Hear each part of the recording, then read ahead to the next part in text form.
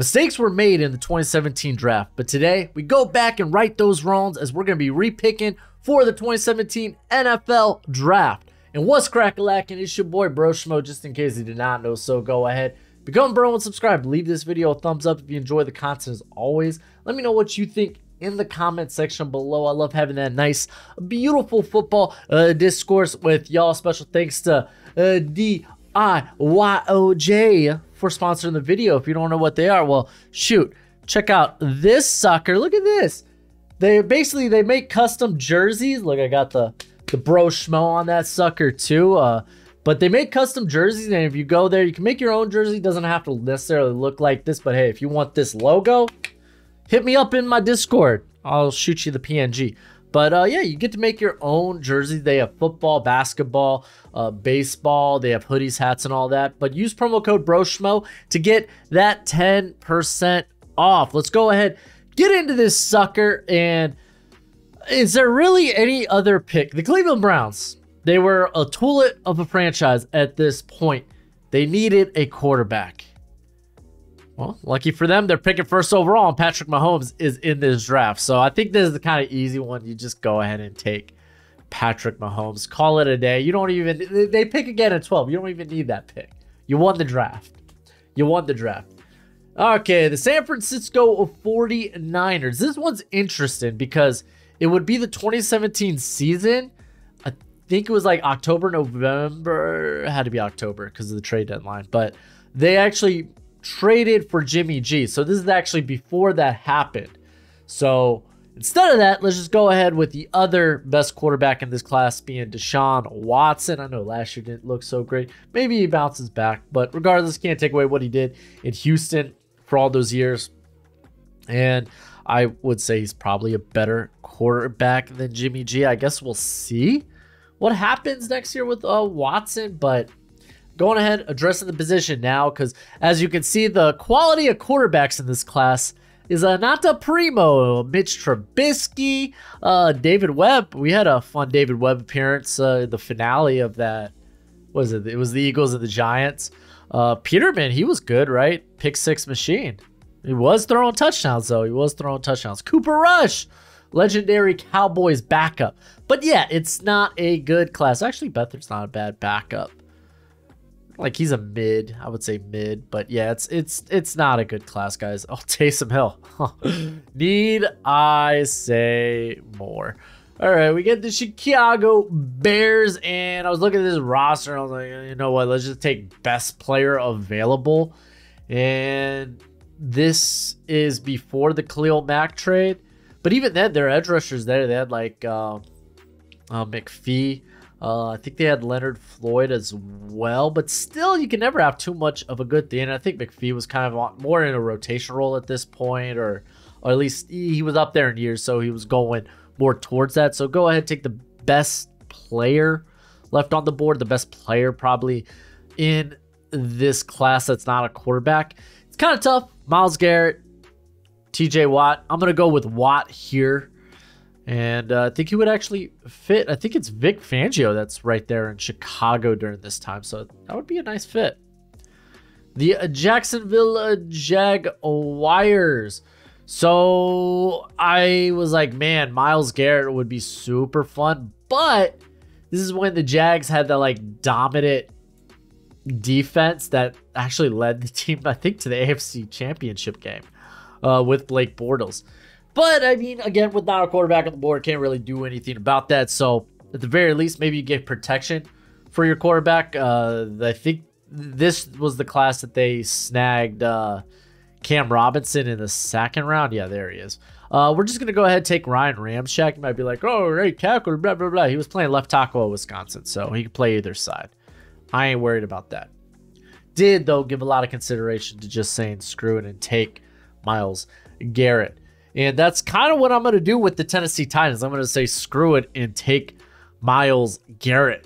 It's kind of the obvious choice. A lot of their pass rushers there either never develop or on their way out, like Rakpo. So, yeah, Myles Garrett would be phenomenal. I'll take it. Sign me up.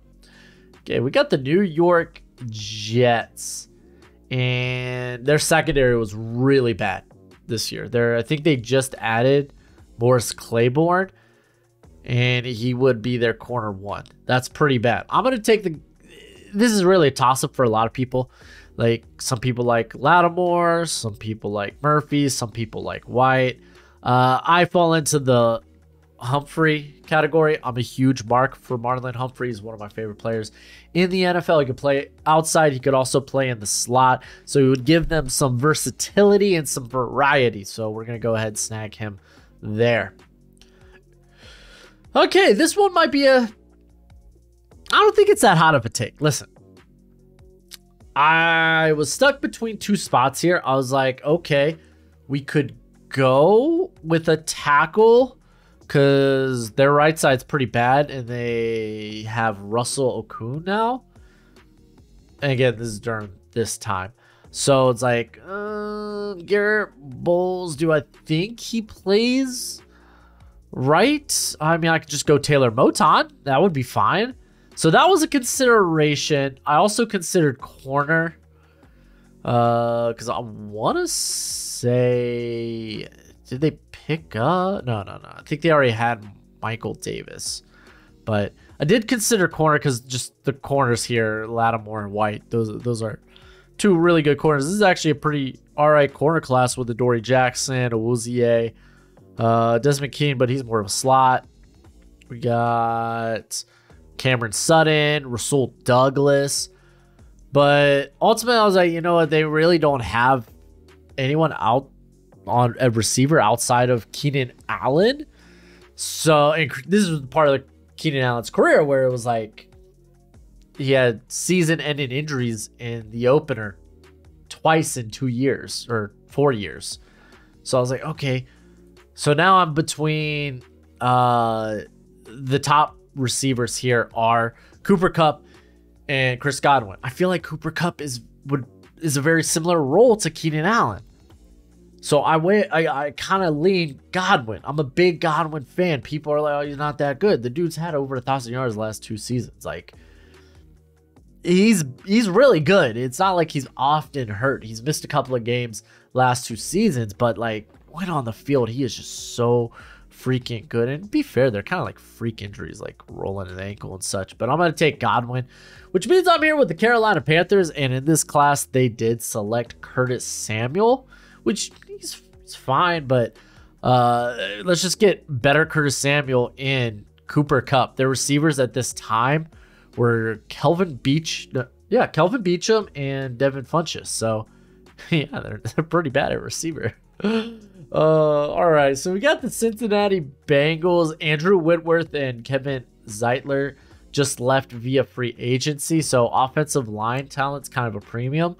Unfortunately, this offensive interior class is really bad. Like Forrest Lamp, Dan Feeney, Deion Dawkins ends up being a left tackle, and he's actually pretty solid. We probably see him later in this draft. Elfline, he was really good his rookie year at center. They moved him to guard, wasn't nearly as good. Ethan Posick was kind of a late bloomer, but Roye has been banged up last 2 years. It's a bad class, guys. It's just a bad offensive interior class. So we have to go with the tackle position. And Garrett Bowles had kind of a rough few years, like couple of years in the league to start off with. Like, he was just a holding penalty nightmare. He's cleaned up a lot. I would say he's one of the top 15 tackles in the league now. So we're going to go ahead, snag him here for the Bengals. And guess what? You won't have to worry about tackle problems once you get Burrow, right? Okay, this is where I believe it was the Chiefs moved up to get Patrick Mahomes. We're not doing trades in this. This is also, I should have mentioned this earlier in the video. This is based off the draft order going into the draft, not trades that happened during the draft. So, the Bills, I mean, fun fact, you wouldn't get Tre'Davious White at pick 27 in this draft. So it just makes sense, like, considering how good he's been for the Bills, just to go ahead and snag him here while we can. The Saints, this one's very interesting because, like, I tend to I was like looking at this team and I was like, man, they could use probably some defenders here, like maybe some help with pass rush, corner, obviously. But I was like, man, this class is so much better in terms of good defensive players that I feel confident that I could get one at 32, which is their next pick. I believe it's 32, right? It is 32. So maybe take a bit of a luxury pick here. I ain't talking running back. Calm down. Though, I mean, because this was a banger draft for the Saints. Ryan Ramczyk, Alvin Kamara, Marshawn Lattimore. Like, it was just really good. Marcus Williams. You're not going to get all these guys in a redraft, unfortunately. But we could get one of the best tight ends in the league in George Kittle. We really, really can. The tight end they got currently, Kobe Fleener, the former Colt. He's actually on his... He will retire after the 2017 season, I believe. So we're going to go ahead and snag Kittle. Bit of a luxury pick. To be fair, they really only have, I think, Michael Thomas at receiver. So we could have went receiver too, but like after Kupp and Godwin, there's kind of a drop off. Like you got Mike Williams and then it's another drop off, and I'd rather just go ahead with Kittle. He is just phenomenal. Okay, this is pick 2 of the Cleveland Browns. We hit a home run with Patrick Mahomes, and looking at this defense is terrible. Could literally pick whatever defender I want, and I'm gonna go with Marshawn Lattimore because corner matters. It's such a volatile position. You want to just make sure you have a ton of good talent there, good competition, a good cornerback room in general. The Arizona Cardinals. I think this pick was Hassan Reddick. And for like the first like 3 years, they had no idea how to use Hassan Reddick. So I don't want to give them that. Instead, I think I'm going to go with the defensive line. Like Jonathan Allen is a top 5 interior player in the league. Pairing him up with, because they're currently running a 3-4 defense, pairing him up with Corey Peters just sounds really, really sexy. So we're going to go ahead and do that. Philadelphia Eagles. This one I was like, man, I could look a bit of a luxury pick here because honestly, this team's really stacked. They got a lot of good players there. I thought maybe Marcus Williams at safety because I love Marcus Williams. I think he's a phenomenal player. But I mean, there's actually a lot of good safeties in this draft. If you go look at it, you got Budda Baker, Jamal Adams, Eddie Jackson. Even if you go like later, you got like Xavier Woods. So it's like, this is a good safety class. We don't have to grab one now. So I was really thinking, really contemplating. And I think ultimately I settled on going with Hassan Reddick because I know it's a different coaching staff here in Philly right now.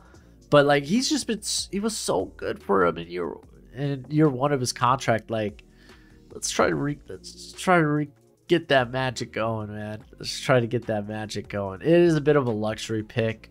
I wanted to contemplate running back, but I was like, can I just trade down if that's what I'm really considering? And you can be like, oh, there's so many good running backs in this class. That's the problem. There's so many good ones. Like why? Like it's not like there's a Bijan and then the rest of the class. Like we have Christian McCaffrey, Austin Eckler, Alvin Kamara, Dalvin Cook, Aaron Jones, Kareem Hunt, James Conner, Jamal Williams. Like it's kind of an embarrassment of riches, so it's gonna get pushed down the board, especially with me drafting here who thinks running back's just a less valuable position. Okay, we got the Indianapolis Colts on the board here. Ultimately, I was like, let's just get Andrew Luck help. And this is before Braden Smith. I think Braden Smith is the following year. So I'm going to go ahead and grab Taylor Moton to pair up with Anthony. What's it? Costanzo? Right? Oh, I can't remember. Regardless, I'm going to get a good tackle duo there for Andrew Luck, and maybe he won't retire. Okay, Baltimore Ravens. So I was looking at the roster, and this is where I was like, okay, they pick up Chuck Clark in this draft, which is another safety I didn't mention. They pick him up later, and he kind of has to like emerge because they're old and they're beat up at safety. Eric Weddle, old, but still, like his play doesn't really fall off. So it's like, but Tony Jefferson, this is where part of his career where he starts really getting banged up. So, okay, we could address safety, and y'all already know, I've been saying it, I love Marcus Williams. Like, this guy's a true center fielder. They picked him up via free agency. Let's just do it 4 years earlier. Okay, the Washington, whatever the hell you want to call them, they weren't the Commanders at this time, but they were they were another team. They were another team, I'll say that. Man, Mike Williams was a big consideration because their receiving room was bad. Oh, man, the receiving room was really, really bad. And I'm not going to lie, part of me was like, because the offensive line's not that bad either. And I was like, or it's not that bad in general. And I was like, I could kind of justify getting a running back here. Pair up with, they got Robert Kelly, who's more of this bruiser. So like getting maybe a Christian McCaffrey also kind of serves as a running or as a wide receiver. Ultimately, I was like, this is a good safety class, but and this is the thing, man. Washington was really, like, their safety position was really bad. It really was. It just wasn't good. And man, Budda Baker kind of is a game changer.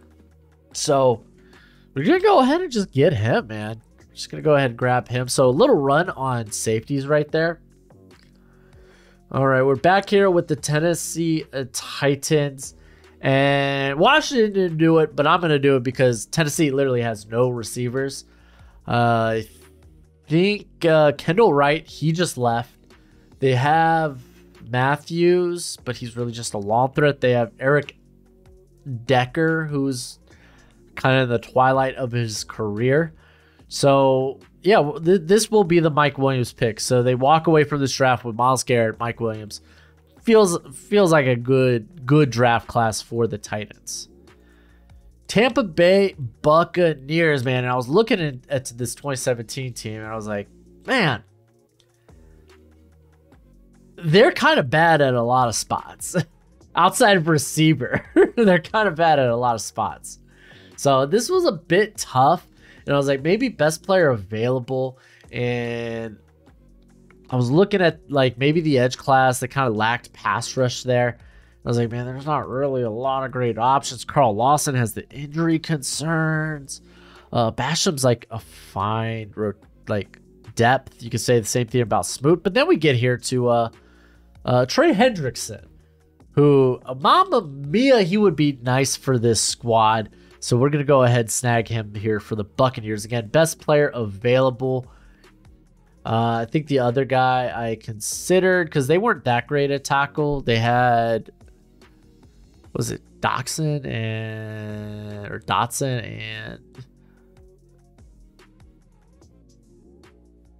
I can't even remember.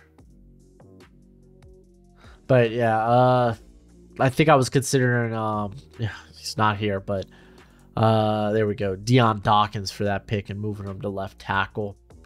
But man, it's really bothering me. Who were those? Like Tampa Bay Buccaneers 2017 depth chart. Who were their tackles? Donovan Smith. There we go. Donovan Smith and DeMar Dotson. I combined them. That's what happened. So Donovan Smith, who just left the team this year, they just released him. And yeah, Dotson's it was kind of getting old. They were all right on, no, the offensive line is not that great. They got Ali Marpet, J.R. Sweezy. He's fine, but yeah, I don't know. We're on the Broncos now. The Denver Broncos, the defense was really loaded at this point, and not gonna lie, kind of considered running back. What a loved quarterback. They got right now Trevor Simeon and Paxton Lynch there right now. At least at this point. But as I told y'all, quarterback's we're not taking another quarterback in this class. Running back, again, was a consideration, but I was like, well, you want the offensive line to kind of be tip-top if you're going to consider a running back. So let's get the offensive line tip-top. We get Deion Dawkins here, who could play guard and tackle for the squad. So, yeah, we're going to snag him. And to be fair, like, the offensive line class, it just falls off. The next best guy is Cam Robinson in this class. And I don't know if we're going to pick him. And I don't think, like, he's kind of a fringe first at this point. Yeah, he's been, like, okay. But, I mean, that's, again, just speaks to how bad this offensive line class really was. The Detroit Lions, I'm going to channel my inner Brad Holmes here. And I'm gonna take the first running back off the board, not running back 2. I'm not. Why am I throwing shots, dude? I love Brad Holmes. Disagreed with this year's draft, but I think the running back run might start here. Now we're looking at maybe teams that have more established offensive lines, especially the Lions. Their offensive line is actually pretty darn good here. So getting like Christian McCaffrey could also serve as a receiving threat. A couple of the other players I thought about here were Cameron Sutton, Tyus Bowser, who's just versatile. But I think ultimately I just settled on Christian McCaffrey for the Lions. The Miami Dolphins. This is the Adam Gase era, which if you don't know much about that, it was hell. It was hell. Welcome to Adam Gase's head coaching career. Absolute hell for if you're a fan of that team. So the Dolphins, they could, like, they needed a lot. This team wasn't that good, and unfortunately, like, offensively, there's nothing I want to really address, or nothing I feel like I can address here. So looking at the defense, and Xavier Howard is honestly the only solid corner on the squad. So I'm going to go ahead and actually snag Cameron Sutton. Look at me, I'm already preparing for 2024. Cameron Sutton, who could play inside and out. He's got good flexibility. He actually can really play wherever in the defensive backfield. So it gives us a lot of versatility. The New York Giants. Don't know how they ended up picking 23, but they did, because I was like, you look at this roster and be like, it's a bad roster. Like, this team, they nosedive in 2017. Like, so much so that they're picking second the following season. So, with this, I'm like, look at it, like, there's nothing that'll save this team's season. Eli Manning's at the end of the rope. So I'm just like, let's just get probably the most talented player on the board.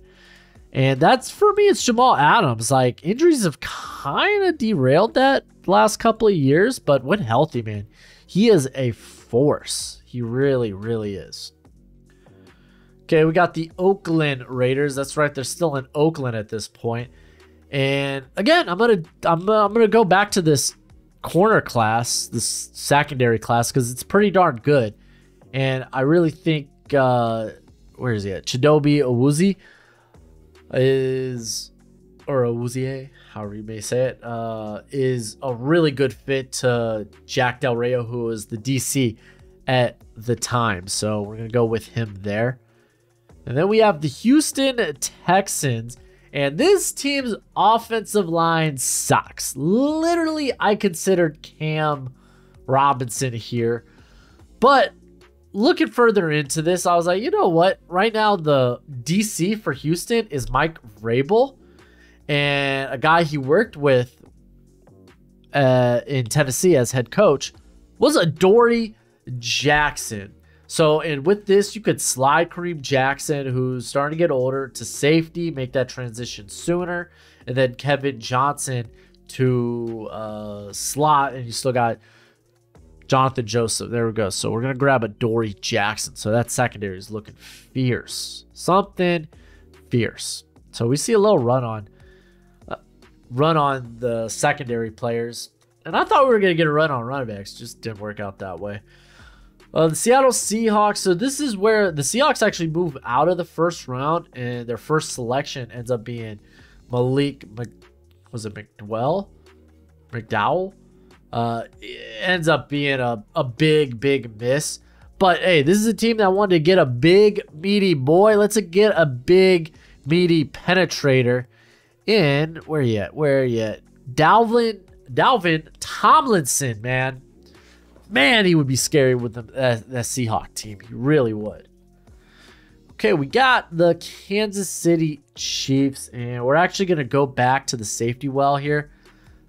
Man, yeah, you just see a nice run on secondary players there. Look, we went 4 in a row, and then we picked a defensive lineman. Now we're back here picking another safety because Eric Berry, actually, this is near the end of his career. And I think if you're going to have someone kind of play that center field role, Eddie Jackson's really good at that. So we're going to go ahead and snag him here. Okay, we got the Dallas Cowboys. Very interesting team, but I always go back to receiver because I was looking at some of my past redrafts of this class, and it's always receiver for the Cowboys because, well, the receiver core is pretty terrible at this point. This is pre-CeeDee Lamb, pre-Amari Cooper, pre-Michael Gallup. Dez Bryant's on the way out. Cole Beasley would be gone after, I believe, this season or the 2018 season. So we could go ahead and just start adding guys there. So I think Juju is worth one of these fringe first-round picks. So we're going to grab him there for the Cowboys. Okay, we're here with the Green Bay Packers, who selected 2 running backs in this class, mind you. They selected Jamal Williams and Aaron Jones. Both end up being pretty solid picks. It was Jamal Williams, right? Or was it the Utah cat? No, it was Jamal Williams. Okay. Who am I thinking of? Joe Johnson or something? Maybe not. Regardless, oh no, he went to the Niners. Okay. So yeah, they select 2 actually pretty solid running backs here. So I think why not just, I don't know, let's just get one great running back here. And I'm going to go with Alvin Kamara. Austin Eckler was a consideration, but I wanted to go with the girthier back for the cold weather. And Kamara is just, man, he's just pretty darn good. Just hopefully he doesn't punch anybody in Green Bay. The Philadelphia Eagles, this one was a very interesting one because the more I looked at this roster and what they needed, like I was thinking corner here, but the next guy up for me was Rasul Douglas, who isn't a good scheme fit for Mike Tomlin's system. I did notice that the team just lost Lawrence Timmons, who went to the Dolphins and ended up crapping the bed, by the way. But Vince Williams actually stepped up and did very nicely for a few years. However, it is in the 2017 season, Ryan Shazier has the injury that ends his career. And to be fair, there aren't many good linebackers in this class.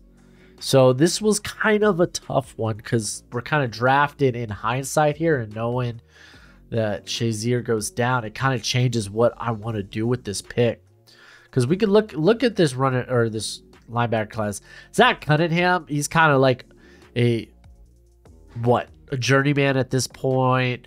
Reuben Foster is actually killing it in the USFL. Tyus Bowser is more of an edge guy. Duke Riley's a depth.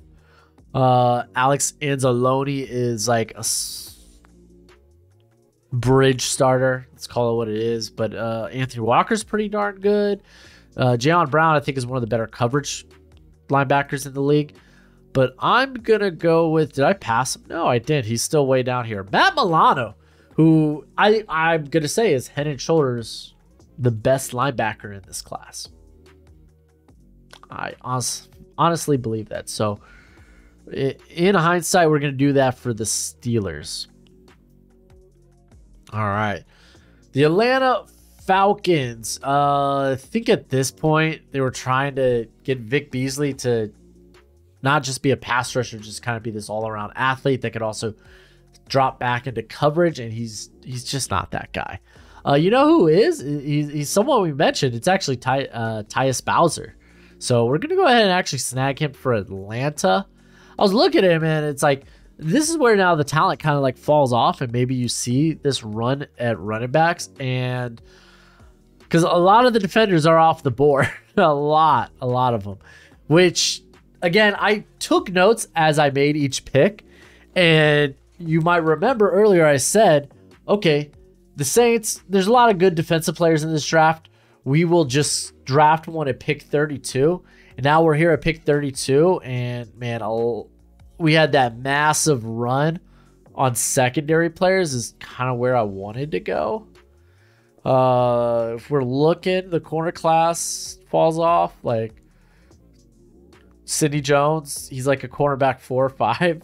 Desmond Keen's a slot. Lewis is a slot. Witherspoon's fine. Douglas, but is he a fit? Elder kind of fell off the face of the earth, didn't he? After he left Carolina. Kazi's really actually pretty sweet. Shaquille Griffin, I know he's coming off a down year with the Jags, but he's still pretty darn good. I don't even know where he went. Where did Shaquille Griffin go?